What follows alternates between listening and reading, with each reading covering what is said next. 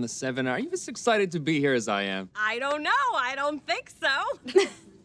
Can you tell us a little about how girls get it done? Girls get it done. Girls get it done. Girls get it done. Let's dish, boys. Starlight, single or spoken for? Single. Single.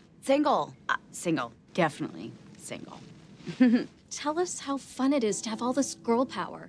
Can you repeat that, but say strong is the new pretty right at the end?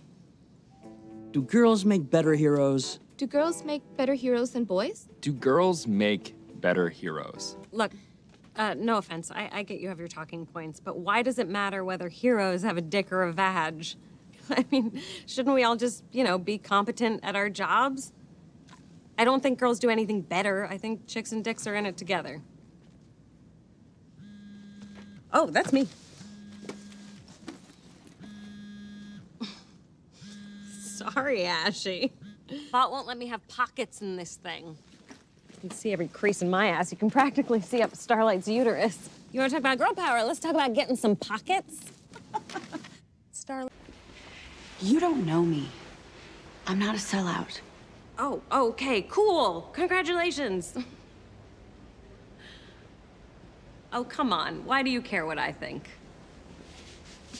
Maybe I want to say everything that you're saying about Vought. Maybe I think Vought's...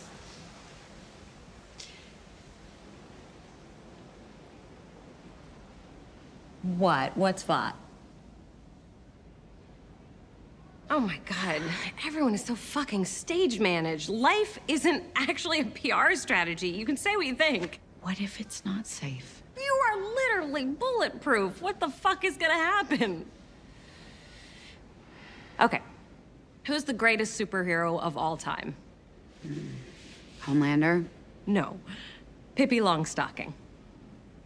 Pippi Longstocking, she's a 9-year-old girl, lived in a house all by herself.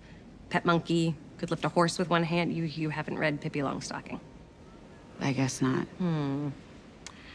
Okay, well, I used to dress as her every Halloween. And all the girls dressed like Disney sluts would make fun of me. And you know what I thought? I thought, who fucking cares? Pippi didn't care. She never cared about being polite or cute. Look, fuck this world for confusing nice with good. Be a bitch if you want. Be whatever. Just drop the mask once in a while. Feels good. You can finally breathe.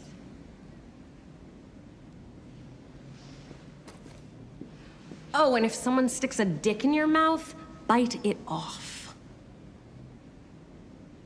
Pippi Longstocking would bite a D. That's for damn sure.